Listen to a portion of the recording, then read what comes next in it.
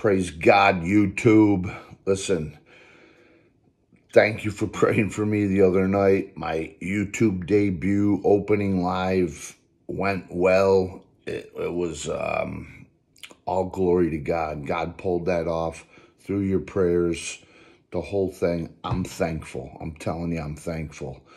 So anyway, this is a quick video that I always feel like I don't explain it fully the way I want to. So I'm just going to give it a quick version right now and try to do that.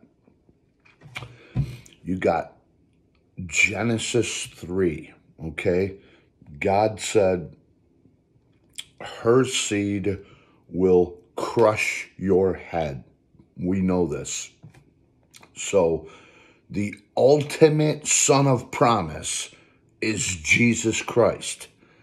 He's the promised son that would come and redeem mankind, reconcile God with mankind again. Because of Adam's sin, we were cut off.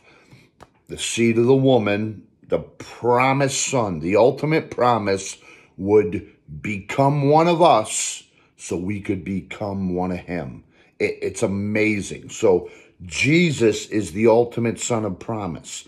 Now, to get this going, the beginning of redemption story, God had to call Abraham, and now he's going to start the line of the woman's seed that would ultimately usher in Messiah. So, God called Abraham at 75 years old. They waited 25 years. God waited 25 years to bring in the first son of promise that gets this line going. I mean, just think about 25 years. I mean, I'm 56. That would put me back at 31 years old. I mean, it's kind of a long time. 25 years, God made him wait. So when I went to bed that night, I said, and that thought popped in my head, why was Isaac's birth at an appointed time in the time of life? It didn't make sense. Like, they had 25 years. He could have been born at any time. And listen, here's the proof. Esau and Jacob, born no appointed time, just born, no appointed time. Joseph, no appointed time. Samson, no appointed time. Samuel, no appointed time. Michal, Saul's daughter, who represents Satan, she stayed barren, and there was nothing about her birth that was an appointed time. So the next one, here's another one. Here's an unnamed woman and an unnamed son, the Shunammite woman's son. This one is an appointed time in the time of life, exactly the same as Isaac. Appointed time, time of life, 2 times for Isaac. Appointed time, time of life, 2 times for the Shunammite son. So God made 2 of the same references to both sons. Why? We're not named because the church was a mystery. So all these barren women had monumental children. Isaac, Esau, Jacob, Joseph, Samson, Samuel, and then John the Baptist, the last one. So you got an unnamed Shunammite woman and her son, but they get the appointment in the time of life. So this is absolutely incredible. So the proof of the thought that popped in my head, Isaac's birth did not have to be an appointed time at the time of life because all the other ones weren't, except the Shunammite. So it has to mean something. So here's my thought.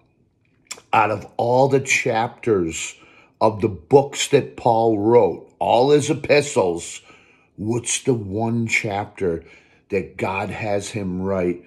In the fullness of time, God sent his son into the world. It's Galatians 4. Galatians 4. Galatians 4:4 to be exact. And there's our number 4 now that I'm thinking about it. 4 times the time of life is mentioned. 2 for Isaac, 2 for the Shunammite. Here Jesus is in Galatians 4:4. I'm just putting this together now as I'm doing this video.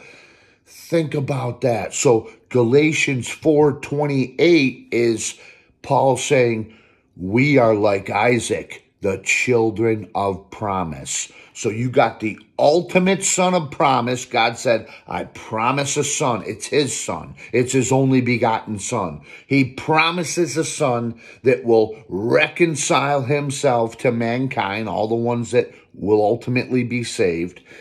It has to start on the human line. That's Isaac, appointed time, time of life. And then the Shunammite, appointed time, time of life. So we will be raptured at the time of life. That's Isaac's birth right in the beginning. I did the whole scenario. Jacob and Esau, it'll turn back to Israel. So the typology is now it's to the Jews. They'll have two nations. Joseph will come in and save the day for the remnant. Samson, the strong man, will wipe people out in the tribulation. If you don't believe that Jesus is literally going to wipe people out and kill them and blood will be spilled, you better reread it because he's going to. Samuel the prophet warned the people, you don't want a king, you don't want a king, you want God to rule you.